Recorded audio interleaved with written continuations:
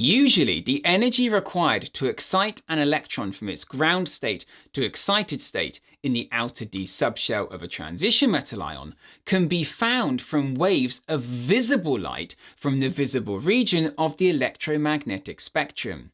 And this is why transition metal ions form colored compounds. White light contains electromagnetic waves of all wavelengths from the visible region of the electromagnetic spectrum. If a wavelength is removed from white light, then the light starts to have a color that we can observe. The color observed is the complementary color to the color of the wavelength removed from the white light. For example, if wavelengths of blue light are removed from white light, all the remaining wavelengths would cause us to observe an orange color, as the complementary color of blue is orange. Equally, if wavelengths of orange light were removed from white light, the color observed would be blue. As an outer d orbital electron in a transition metal ion absorbs energy to get excited from its ground state to excited state, a specific wavelength of light gets removed from white light, and we see the complementary color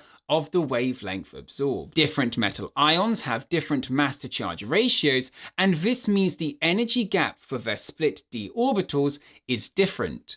This is why different ions form different colored solutions and precipitates.